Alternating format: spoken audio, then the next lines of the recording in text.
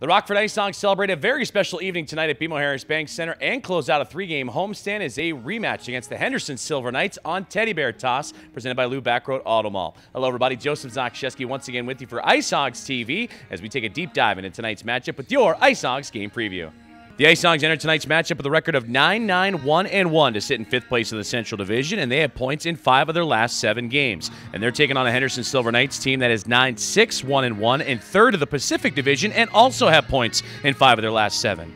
The IceHogs complete their 2-game weekend set in their first ever meetings against the Henderson Silver Knights tonight. It would all begin last night with Henderson prevailing 5-0. Goaltender Colin Delia for the IceHogs would appear in his 4th consecutive game and make 28 saves. And that matchup against the Silver Knights was physical, especially towards the end of the contest, and the IceHogs a little bit banged up, so they would recall forward Riley McKay from the Indy Fuel today. For Henderson, it was their 2nd shutout win of the season last night. Goaltender Logan Thompson would come away with 23 saves, and their leading scorer Pavel Dorofiev would have a goal and an assist. He leads the club with 7 tallies and 14 points. And forward Ben Jones for Henderson rides into tonight on a 4-game point streak.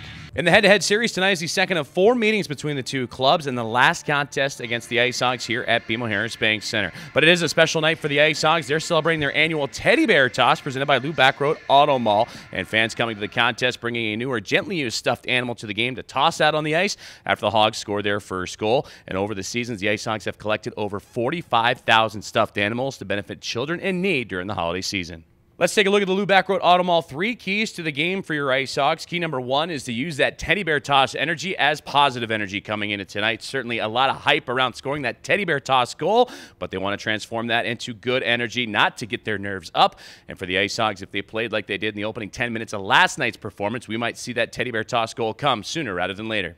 Key number 2 is having mental awareness for your IceHogs. They've played a lot of hockey in a short amount of time. In fact, tonight completes a 3rd game in 4-day stretch for them, so it's to stay physically and mentally sharp throughout the 60 minutes.